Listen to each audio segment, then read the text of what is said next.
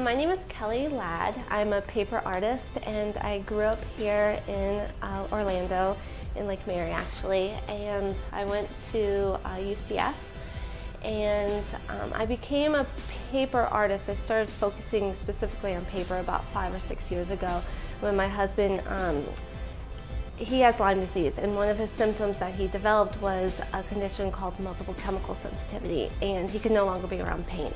So I had to figure out a way to create art using materials that he could use, and so he could be around paper.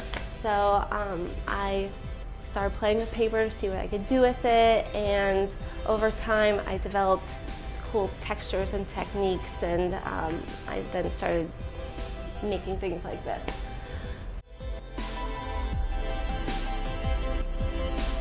Well, I start my piece off with an idea, and that idea I generally get either in meditation or that place between sleep and awake. Like an idea will come, or like I'll get a flash of an inspiration, and then I'm like, okay, that's the next one I have to make. And so then I either sketch it out or I wait till the next morning and sketch it out, and the idea is in my head until I actually make it.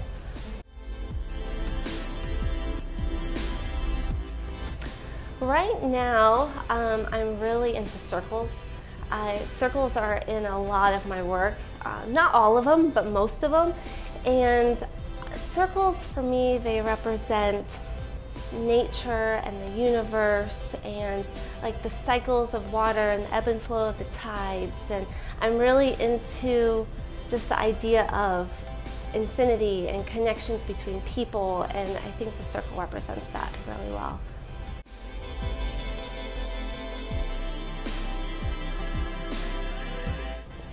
With my work, I'm really trying to show that people can be curious about things and have a sense of wonderment about things and be playful about things, because everyone goes through life, and like as you get older you get really serious, and I just want people to remember like take a step back and like remember when you were a kid and how curious you were and how you want to explore everything, and I really want to show that in my work. And I feel like with the repetitive nature of my pieces, it has a rhythm to it, and I really want to show that they can get back into that rhythm of being curious. My next phase, I would really love to start doing some installation pieces, either pieces that are big on one wall or a whole room of an installation piece. And a theme that I really would like to start to explore is emotions, human emotions, from both sides, from fear and despair and sadness to joy and happiness and everything in between. I think a lot of people hide their emotions, and I really want to explore the idea of just sharing what you're feeling. And I really would like to explore that using color.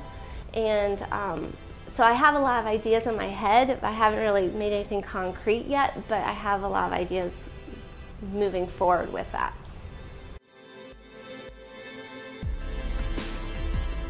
Oh, two in particular.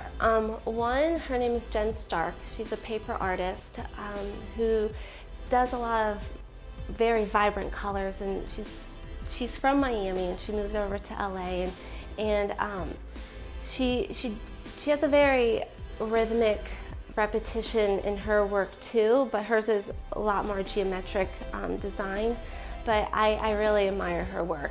And another work is an installation artist named Crystal Wagner. I love her stuff. She does these bold, giant installation pieces with lots of color and texture, and I'm really inspired by her work too.